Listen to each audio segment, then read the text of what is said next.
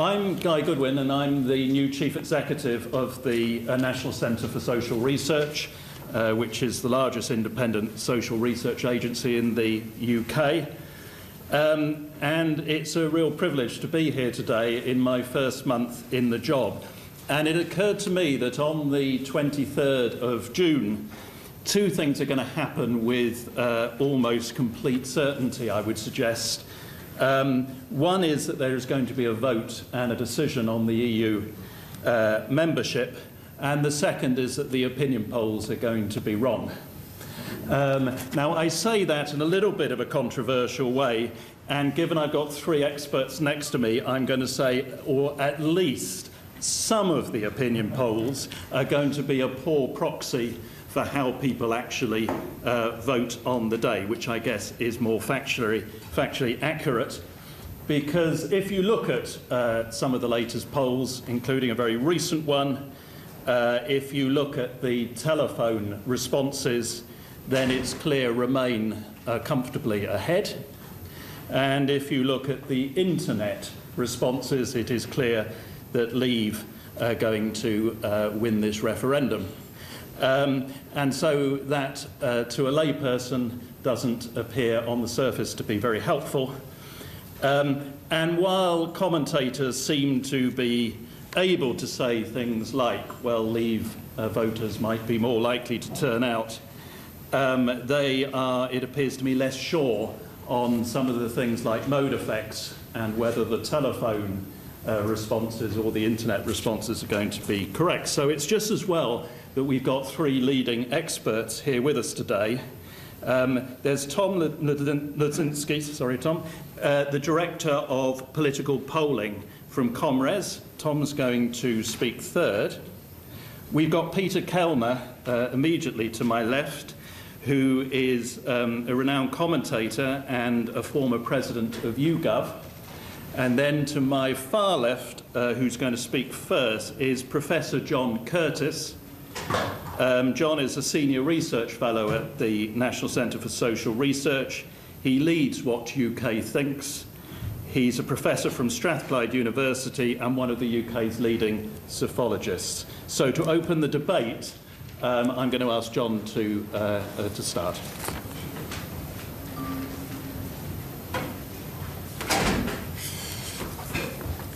Okay, thanks very much. The reason why we're holding this session is this. This is an average of all of the opinion polls conducted since the Electoral Commission settled the question back at the beginning of September. First set is the average figures for Remain and Leave, taking out the don't know so that everything becomes much clearer. The average level of figures for Remain in polls conducted between the 1st of September and the 19th of February, 19th of February being the day when David Cameron concluded renegotiations. And it's during that period when it became apparent that phone polls were coming up with higher figures for Remain than were internet polls. The second period is between the 19th of February and the beginning of April, and the third period is what's been going on since April.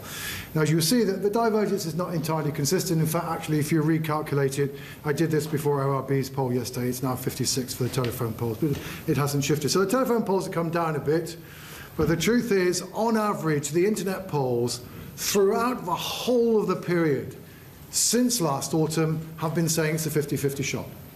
In contrast, virtually all the telephone polls have been saying that Remain not necessarily comfortably ahead, but clearly are well ahead. And in a sense, it's what can we understand about these differences and which of the two should we believe, if either. That is what we're trying to discuss today. And my remarks are going to be primarily about some of the possible reasons as to why there might be a difference.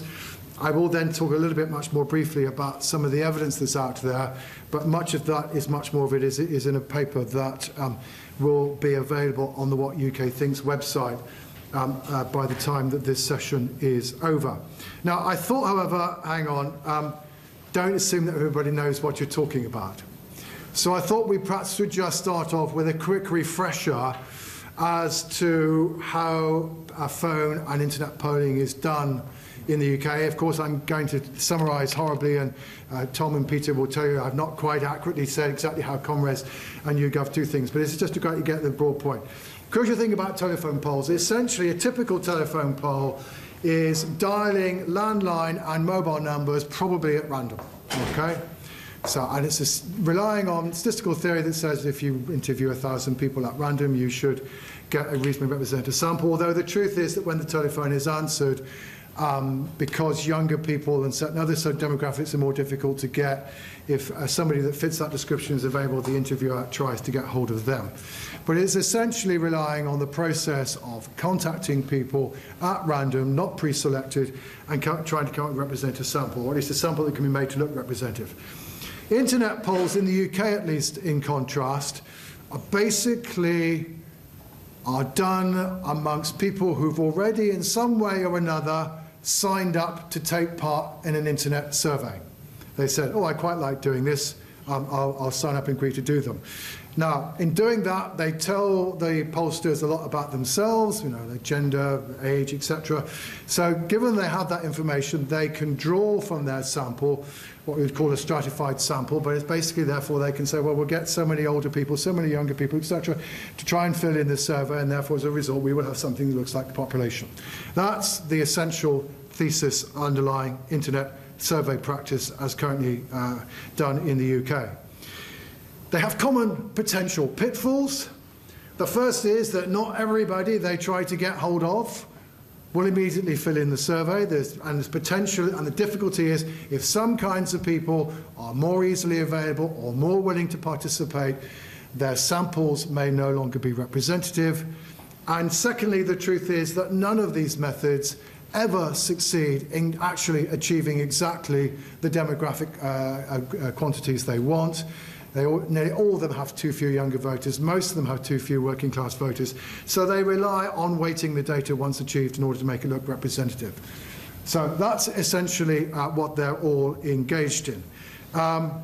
Why might these differences in the way of doing surveys produce differences in the pattern of response? There are essentially two principal explanations that one could think of as to why this might be the case. The first is that there may be a difference between the two methods between how you deal with don't knows. If you're doing any self-completion format survey, such as an internet survey, you have to decide, do you offer the respondent don't know or not? And typically, because otherwise people may kind of get a bit unhappy, you offer the choice so that they can say don't know and move on. With a telephone survey, you can either choose to say, well, offer don't know as an option or not, but even if you don't offer it as an option, if the respondent says don't know, you can say, oh, okay, that's fine, I'll put you down as a don't know. And one of the arguments that's been put forward is that perhaps in this referendum, Remain voters are more reticent, and that given the chance to say, oh, I'm not quite sure, they'll take that rather than say, well, yeah, I'm probably going to vote to Remain. Second argument that's put forward is a very long-standing argument between the merits of having the interview or not, is that perhaps there's a social desirability bias. Perhaps people who are none too keen on immigration, therefore none too keen on the EU, and they hear a very nice middle-class interviewer on the other end of the phone, and they go, no, I'm not just going to tell her what I think. And that therefore, if there's a perception out there that certain views are unfashionable, then the argument is that telephone polls are more likely to be susceptible to that problem, and that therefore this may explain why they don't have as many Leave voters. The other possible sources of difference are, say, hang on, no, it's not to do with the way in which the survey is administered, it's who the surveys manage to get hold of in the first place. One of the arguments about internet polls is, well, hang on, these are people who all volunteer, they're just too committed to the subject matter and to doing surveys to possibly be representative. On the other hand, telephone surveys are done over a very short period of time. One phone practitioner says, I now have to ring 28 numbers in order to get one positive response, and that therefore, again, are the people the phone surveys are actually managing to get within these constraints necessarily representative? And given that perhaps Leave voters are perhaps more politically committed, a lot of evidence to suggest that, does that help to explain why internet polls have more Leave voters? And there's also been suggested that maybe phone polls struggle to get representative samples too in a way that might make them more Remain. So this is essentially what we are arguing about. Now, I'm not going to go through all of this, the paper does. Let me just take very briefly a couple of examples. The first is to deal with don't knows. There was a very interesting experiment done by Populous, together with Matt Singh of Number Cruncher Politics, in which they asked half a phone sample with don't know included as a possible option and the other half not, and on the internet survey they kind of hid the don't know and the other they made prominent. Crucial point to take away is that when you offered people the don't know, more people said don't know, surprise, surprise.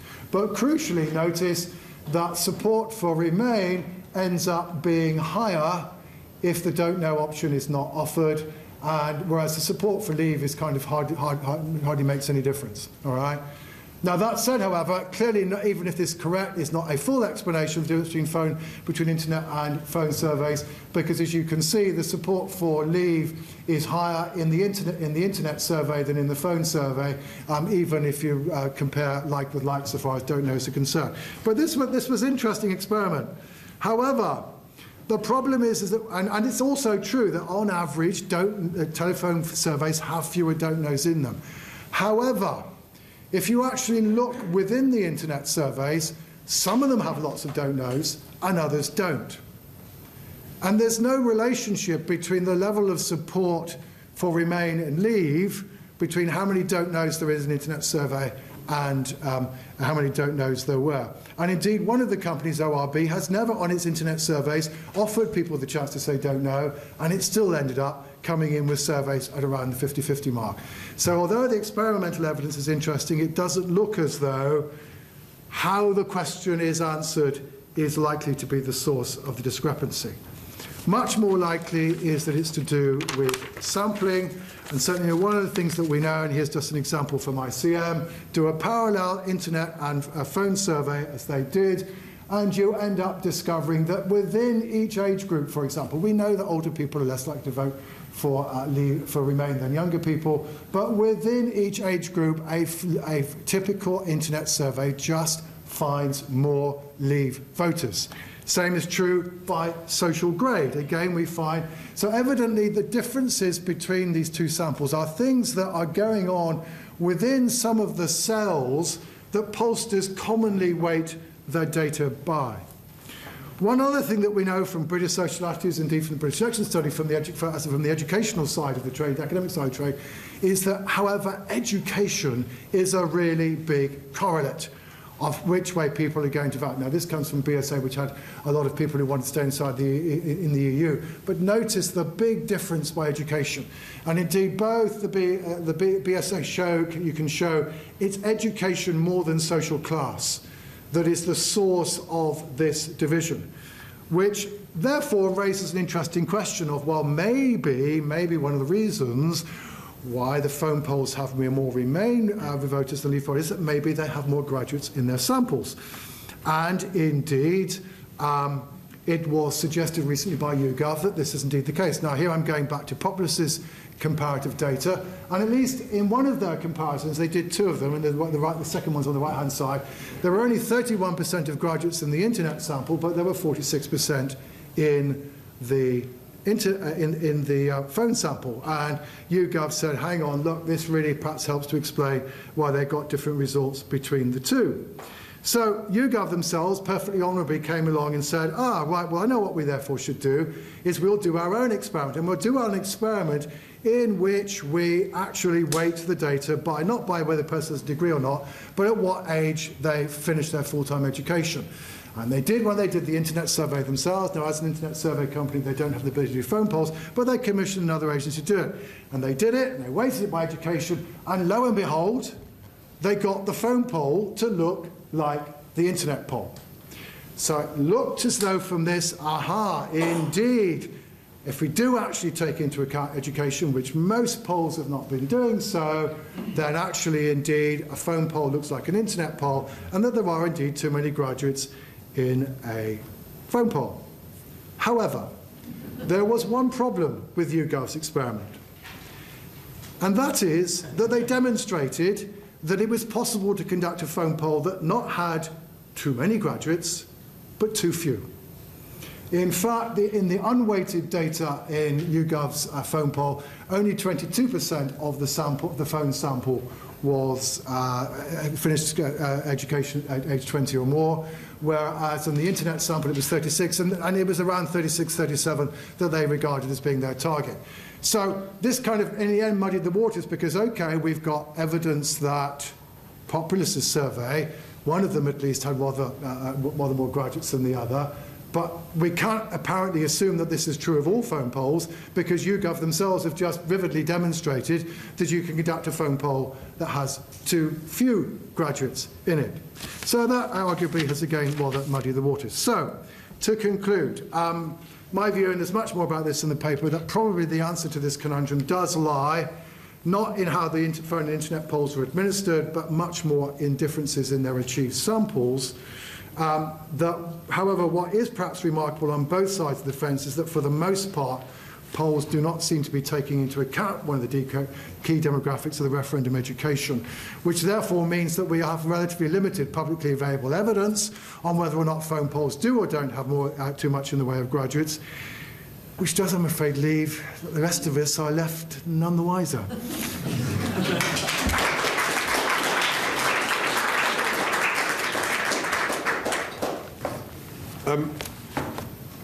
I'm going to start where John left off, because I think this issue about education is really important. Now, for 16 years, I was an online pollster, and I defended and would still defend online polling methods. The great majority of the time, its results are pretty much the same as those conducted telephone face-to-face. There have been occasions in the past where YouGov's methods were clearly more accurate. YouGov predicted that Boris Johnson would defeat Ken Livingstone in 2008. All the telephone polls said Ken Livingstone would win, so on. Up to last autumn, YouGov getting the Labour leadership pretty well spot on, to the amazement in terms of YouGov's initial poll showing Corbyn ahead. Many people were stunned by that. So, in saying as I now do that I think the online polls are getting the EU referendum wrong, I think the telephone polls more nearly right, I am saying something very specific about this campaign on this issue at this time. And as John said, YouGov, which has always been a very transparent company, did this very interesting study on education. And the reason why John could put up that chart showing the raw data was because YouGov, to its great credit, not only produced a report about what it had done, but put all the data sets online for anybody to play with as they wish. Now, in order to get weighting by education, which I think is an extremely good and important data, and done properly, may achieve convergence in the next 4 weeks in the polls, convergence towards a sort of common degree of accuracy, we've got to get the numbers right. So, how many graduates are there in the electorate? It's not a straightforward question to answer, partly because the latest official data is not completely up to date. So what I've done is I took the 2011 census. That says that 27% of everybody aged 16 and over has a degree or equivalent or higher qualification. 27%. That's of age 16 and over. Well, let's knock off the 16 and 17-year-olds and say 18 and over. I reckon that pushes the figure up by 1 percentage point to 28%. That was 5 years ago. We know from a variety of sources, best of all the labour force survey, because it does it twice a year, that the proportion of graduates has been increasing rapidly. So what the labour force survey does is look at data by people in the labour market, which they define in this instance as women aged 21 to 59 and men aged 21 to 64. So I think I'm in the labour market, but I'm over 65, so I don't count. Anyway, the latest figure that I could find is that defining, as it were, graduates, I think the same way as the census, and their population in terms of the labour market, they come up with 38%. That was in 2013. But they produce a lovely little graph showing how that percentage has grown over the previous 20 years. And it grows pretty fast and pretty steadily. So, going back to the census figure, 28% graduates 5 years ago. What the Labour Force Survey figure suggests is that over the 5 years up to 2013, it went from 31 to 38%. I hope you're still with me. A 7-point increase in 5 years. So what I've done, in the absence of any better way of doing the estimate, I've added 7 percentage points on to the 2011 census figure. So I reckon there are now, best guess, around 35% of graduates among the population of voting age. 35. 28 plus 7, 35. That's the population. The electorate is slightly different. And if you look as I've done, it's not difficult, but it's tedious. If you compare the ONS data of electorates by constituency with population aged 18 plus by constituency, what you find, and it should come as no surprise, is that the degree of non-registration, that is the gap between the population of 18 plus versus the electorate, the gap, the under-registration, is significantly higher in those constituencies where there are the fewest graduates and the most people who left school at 16. What you do with that, a matter of judgment. I reckon that it adds another 1 to 2 percentage points to the proportion of graduates in the electorate. So we get to 36 or 37% of graduates in the electorate. But we also know, and this is far more obvious and easy to ascertain, that the turnout last year, as in every general election, is very much higher in constituencies with a high graduate population than in constituencies with a high school leaver population. If you take the top 50 by education, the lowest 50 by education, you get on for a 25-point gap in turnout. 75% or thereabouts for the constituencies with a high graduate content, 50 to 55% in the constituencies with the fewest graduates and the greatest number of people with no educational qualifications.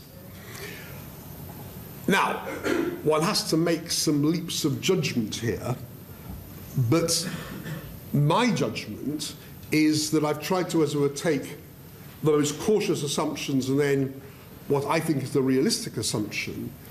It seems to me that the proportion of people who voted in last year's election, between 41 and 45% of them were graduates. Now the significance of this is that you're getting somewhat nearer the telephone figures that John showed. It may be different in the referendum. You know, maybe the gulf in turnouts between the highest and least educated electors will be much smaller. And that is what the polling data indicates. The trouble is, the polling data also was not very good a year ago in picking up that huge gulf in turnout between different social groups. And that may be one of the factors underlying the polls getting it wrong. So let me make two final points. One is, one of the difficulties in all this is that when a pollster tries to ask, by whatever means, at the highest qualification, this is actually a very complex question. So there may be people who have qualifications which the government defines as graduate level who don't think they're graduates. There'll be other people, I suspect rather more, who have qualifications which they regard as equivalent to a degree, but the government does not. So there's a fuzziness around this data. But let me offer you what I think is the final point which supports the view that if in a survey you're getting graduate voters in the order of 30%, you're seriously underestimating it. It's this, that over the last few weeks, pretty well every online poll that has asked voting intention has had UKIP at around 18%. And every telephone poll has had it around 12 to 14%, although a recent Mori one had it at 10%, which looks to me too low. And I think we know from the elections in London, Scotland, Wales, local authorities earlier this month that 18% is simply too high and that 12 to 14% is more realistic. Now, YouGov got UKIP too high in London, Scotland and Wales. To YouGov's credit, it's acknowledged this and has tweaked its samples to try and amend this. My perception of it is that that tweak has been too small, but it is addressing the issue. So I endorse John's call for education to be brought in to the sampling and weighting. It's going to be bloody difficult for the reasons I gave, but my personal judgment is that if it is done, one will be looking for the proportion of people giving a voting intention who are graduates to be at least 40%. If it is much lower than that, I think it will indicate that the figures for UKIP and for Brexit are overestimated. Thank you.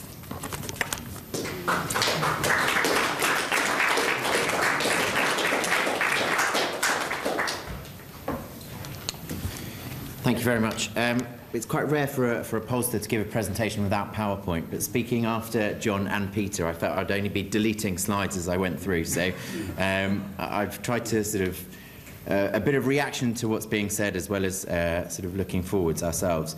The first thing for me to say really is at ComRes we are method neutral, so we do telephone polling, we do online polling, face-to-face, we do whatever we feel is most appropriate for the particular project, the particular objectives of that project. We do voting intention, both telephone and online, though at the last general election for the official campaign we moved to just telephone polls for the 6 weeks of the campaign, which is a similar decision to that we've made for the EU referendum, where we're only going to do telephone polls for the referendum campaign. And the second thing, just briefly before I come back to methodology, is to say that it's important to remember that actually none of the polls, whether they're telephone or online, are predicting the referendum at this stage. We're a month away yesterday from the referendum. At no stage are we saying that what our polls are saying now is what is going to happen on referendum day. We see things move. We saw in Scotland at the referendum things narrowed before slightly widening out again. We're seeing things narrowing again, perhaps to widen out again or perhaps to continue narrowing. We'll see. But I think that's important to say that no prediction at the moment is being made off these polls. What we're trying to do, and perhaps the most difficult thing, is that we are trying to reflect sentiment among the public at the moment. And the other thing to mention on top of that, where John was talking about how we sample, what we're looking for in terms of trying to find a representative sample of the population, that's our first goal. But then for our political polls, what we then have to do is try to work out who's actually going to vote. And that's, for us, certainly at ComRes, and I think for all pollsters, the biggest challenge and perhaps one of the biggest reasons for the polling miss last year, was that calculation from a general public sample to finding that portion of the public that will vote. The difficulty is we never know in advance what turnout is going to be. We also don't actually have any formal register anywhere of who actually voted. So the only record of who voted, whether it's old, young, male, female, northern, southern, etc., the only demographics of turnout we have are from survey data itself. So that, again, is an additional challenge in terms of trying to find the electorate when we come to doing our polling. But nonetheless, it's been talked about in terms of the divergence and the one that exists. We ourselves at Comres, we noticed this trend last year. We ran a trial. We published the data back in December in terms of running a telephone poll and an online poll using our same methods, using our same weighting schemes on both. And we found exactly the same, that Leave, the online, it was a tie, telephone, a large lead for Remain. Now, unfortunately, I don't think there is any silver bullet answer as to why that difference exists. I think there are a number of things that go into it. John and Peter have talked about some of the demographic information that might be different. We know traditionally UKIP do better, or by better I mean traditionally UKIP do slightly higher in online polls than in telephone polls. But I also think there's an attitudinal difference, and we've seen that borne out. We think there's an engagement gap, partly to do with the don't knows, but actually if you're in an online poll, you have chosen specifically to sign up to that panel, whether it's YouGov, whether it's Comres, whatever. You've joined a panel, you will be completing a number of surveys over the course of weeks or months. You're therefore slightly hypersensitised, you have been exposed to some of the questions, the issues, you're thinking about it a bit more than perhaps the general public. And actually what we found in online polls, just slightly, in particular on some issues more than others, but online people in online polls tend to be slightly more negative attitudinally on a whole range of issues. Clearly we're seeing in a much bigger way that difference borne out on the referendum. So a few other things we've talked about, sort of the demographics and age. In our telephone polls, we're getting 90-year-olds answering, which is not the case, I think, in most online polls. And age is a big issue in terms of, if you imagine who is online, online penetration is much lower among older people. So are those people that are online and then in an online panel as representative of the rest of the public? That's not to say that telephone surveys are perfect. Every methodology has its flaws. Again, there is an element of self-selection. We're ringing people. We can only interview those people that answer their phone and that agree to take part and answer our questions. So everyone has a flaw, but we have to work with those and correct for those where we can. And indeed, in London, there was a particular reason to do online. Peter explained that YouGov got Boris's victory, where telephone pollsters didn't. And we, as I say, we're doing our voting intention telephone, but actually at Comres we did our London mayoral election polling online. It makes sense in London. It's a much more transient population. It's a younger population. Phone penetration and the such doesn't work quite as well in London. We did it online, and like the other pollsters, we got it spot on. So always we're trying to work out what's the most appropriate. In terms of answering the question of can we trust the polls, we've done a hell of a lot of work in trying to work out what happened in May last year, how to fix it, how to move forwards. At Comres, the biggest thing in our polls that we found was an issue of differential turnout. So we got far too many people saying that they would vote in May last year, and then too many of those people that said they would vote for Labour. And so we had an issue with overrepresentation of Labour, underrepresentation of the Conservatives. And that gets to the difficulty of working out who is actually going to vote and getting the turnout bit right. So what we have done, we've looked outside of just survey responses. Every pollster adjusts slightly for turnout. For example, if you say you didn't vote in the last election, you might be weighted down slightly because we know you're unlikely to vote in this one. But clearly those adjustments weren't working strongly enough. So we went back, we looked at ward level and constituency level turnout data and plotted that against demographics. And really interesting. It's not necessarily rocket science, but interesting nonetheless to see the correlation between the constituencies with the lowest average age has the lowest turnout, and the relationship between the lowest levels of affluence also have lowest levels of turnout. Interestingly enough, at the last election, the constituencies with the lowest turnout, the 10 lowest turnout, were all Labour constituencies, which tells you something about sort of levels of affluence and age, and also the support for the Labour Party. And actually, Tristram Hunt's constituency in Stoke was the lowest turnout constituency. So what we have done, we now model turnout based on our voting intention polls. So we don't just ask people how likely they are to vote, but we simulate likelihood based on the regression analysis that we've done, as I say, plotting that correlation between age and social grade, affluence, and we now simulate people's likelihood to vote based on their demographic data. And that helps us, looking back to 2015, our final poll moves from a 1-point Tory lead to a 5 or 6 point Tory lead. Obviously still not enough, but it helps. Comfortingly, in terms of not just artificially moving Labour, which is not what we wanted to do, we wanted something a bit more pure than that, rather than just lumping Labour down a bit to help us. We applied it back to our 2010 polls, where, if you remember, the Conservatives and Labour were more or less right, but actually most people overstated the Liberal Democrats. And our model in 2010 helps to move Liberal Democrats down towards their, closer to where they actually fell. So we have some confidence in that. A few weeks ago in London was our first live trial of the model, and that helped in terms of, without the model, we would have overstated Sadiq Khan's victory by a few points. It helped to bring it down, and actually we were the only pollsters not to overstate Labour's position, which is the sort of traditional error in polling, that you tend to overstate the Labour vote and understate the Conservatives. So in London it worked, but it's still obviously a challenge. Now the big challenge for the referendum is that this model is based on election turnout patterns. A referendum is completely new and different to us all. We can all make fairly educated guesses about what we think turnout's going to be at the referendum, but that's the most it will be. We don't have patterns necessarily to work off. The last referendum on this issue back in '75, turnout was 65%, which was around 10 points lower than the general election turnout at that time. So as a rule of thumb, that's quite useful, but not necessarily helpful. So we are having to explore how that turnout model, we expect the patterns to remain the same, that younger people are less likely to vote, that less affluent people are less likely to vote, but in what degrees that exists is something we're needing to monitor and adjust for.